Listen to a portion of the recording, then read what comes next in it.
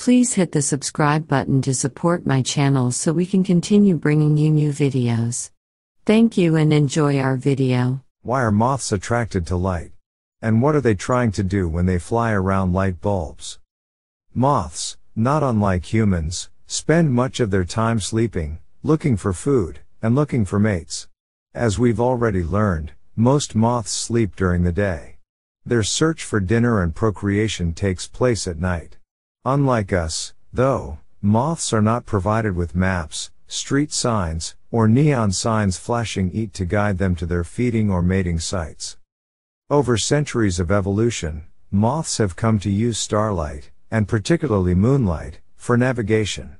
By maintaining a constant angle in reference to the light source, the moth knows where to fly. Unfortunately for the insects, however, humans introduce artificial light sources that lull the moths into assuming that a light bulb is actually their natural reference point. An English biologist, R. Baker, developed the hypothesis that when moths choose the artificial light source as their reference point, and try keeping a constant angle to it, the moth ends up flying around the light in ever smaller concentric circles, until it literally settles on the light source. Baker even speculates that moths hover on or near the light because they are attempting to roost, believing that it is daytime, their regular hours.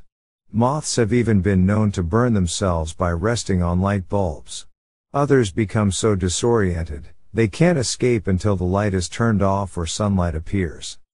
So don't assume that moths are genuinely attracted by the light. Sad as their fate may be, chances are what the moth is trying to do isn't to hover around a porch light. The only reason the moth is there is because it has confused a soft white bulb with the moon. The moth would far rather be cruising around looking for food and cute moths of the opposite sex. If you enjoyed our video, please hit the subscribe button so we can continue to bring you new videos. Thank you.